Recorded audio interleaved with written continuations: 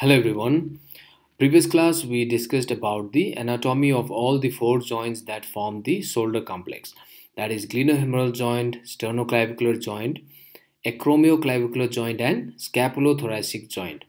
We also discussed about the osteokinematics that occur in these joints, that is movements occurring at these joints, its range of motion and the planes and axes where the movement occur.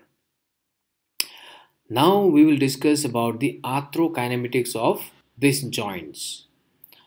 So first we will start with glenohumeral joint as it is easy to understand, and before discussing about the arthrokinematics we have to understand the concave convex rule.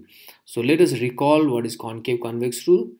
When the concave moves on convex, you can see in this animation the concave surface of the bone is moving on convex surface of the bone.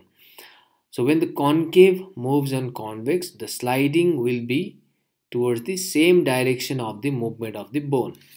You can see here the bone is moving downward, sliding also is downward. When the bone is moving upward, sliding also is upward. Okay, so sliding will be always in the same direction towards the movement of the bone if concave surface is moving on convex. For convex moving on concave, the sliding will be in the opposite direction. You can view this animation. When the bone is moving downward, sliding is upward. Okay, so you can see the sliding is in the opposite direction. When the bone is moving upward, sliding is downward.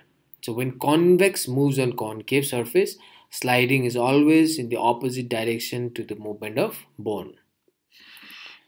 So once we have understood the concave convex rule, then we'll discuss about the arthrokinematics during abduction and adduction movement. So during abduction, the humerus moves on scapula.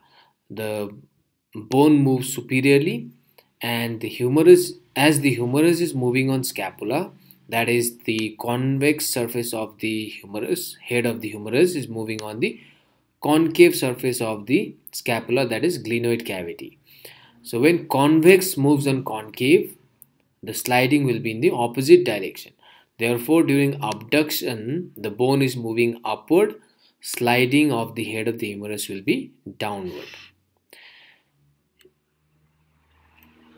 You can use the term as superiorly and inferiorly. The bone will be moving superiorly, whereas the sliding will be inferiorly during abduction. And during adduction, the bone will be moving downward and sliding will be upward. You can see in this picture during abduction, that is direction is upward, the rolling of the head of the humerus will be upward, sliding will be opposite. That is because the convex surface is moving on concave surface, where the sliding will be opposite to the movement of the bone. Now why this sliding is important? As we already know, the head of the humerus is larger than the glenoid cavity. Therefore, if it doesn't slide, then it will come out of the socket of the glenoid cavity and gets dislocated, or it impinges the structures above here, because if there is no downward slide, then it will be shifting upward, rolling upward and then impinging the structures here. Therefore, the head of the humerus has to slide downward on the glenoid cavity while the humerus goes for abduction.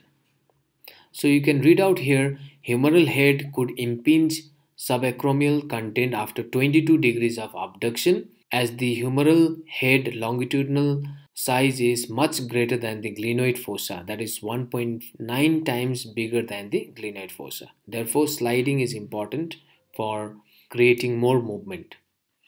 So in this picture you can see how the head of the humerus can impinge the supraspinatus tendon on the acromion process, as the supraspinatus tendon is in the subacromial space. Next arthrokinematic movement we will discuss is for flexion and extension.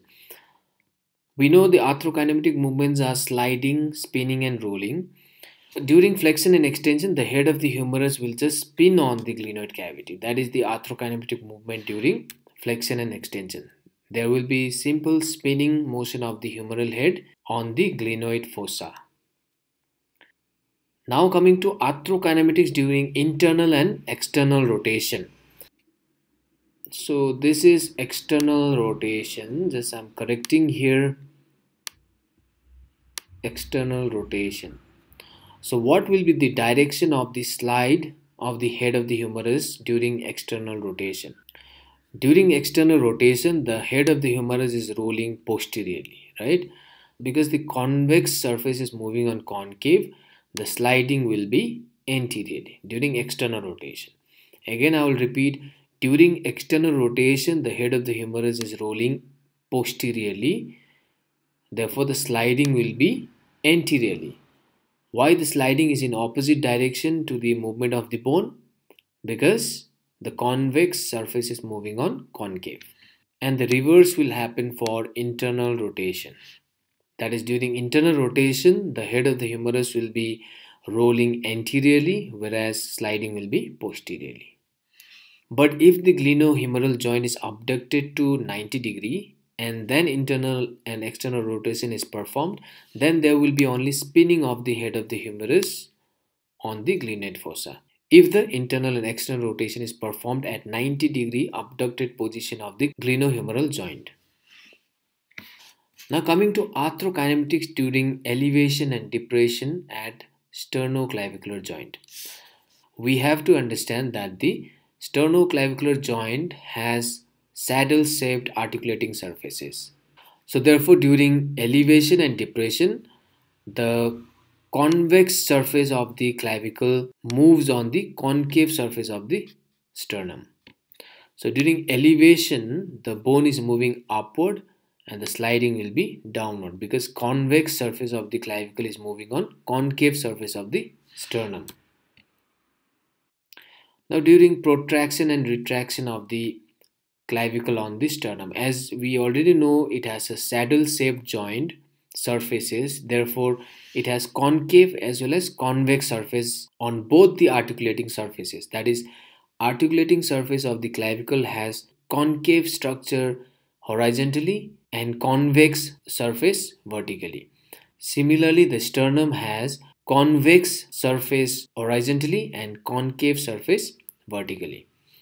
During retraction, the clavicle is moving posteriorly, therefore the sliding also will be in same direction. Why? Because concave surface of the clavicle is moving on convex surface of the sternum. During protraction, the clavicle moves anteriorly and sliding also will be anteriorly. Now coming to kinetics of the shoulder complex. So before discussing the kinetics, there are two important topics here in kinetics of the shoulder complex of glenohumeral joint, that is static stabilizers of the glenohumeral joint and dynamic stabilizers of the glenohumeral joint. First we will discuss about the static stabilizers of the glenohumeral joint. For that we have to revise some of the anatomical structures of the glenohumeral joint. The first structure is glenoid labrum. Have you heard glenoid labrum? It is around the glenoid cavity. So it acts as a static stabilizer, glenoid labrum. How does it act as a static stabilizer? By deepening the glenoid cavity. So because of the glenoid labrum, 50% of the depth for glenoid cavity is increased, and it also increases the area of contact for humeral head. Next structure is the glenohumeral capsule. The fibrous capsule forms the rim of the glenoid fossa to anatomic neck of the humerus. You can see in the picture here, it comes from the rim of the glenoid fossa till the anatomical neck of the humerus. The synovial membrane lines the inner wall of the capsule. It is loose fitting and expandable. On the inferior aspect of the glenohumeral joint, this capsule forms like a pouch structure inferiorly, which is called as axillary pouch. It is about 2.5 centimeter in length. This glenohumeral capsule thickens anterior-inferior wall of capsule It offers slight suction because of which negative pressure is created inside the glenoid cavity. This negative pressure will suck in the head of the humerus inside the glenoid cavity, increasing the stability of the joint. Then we have glenohumeral ligament.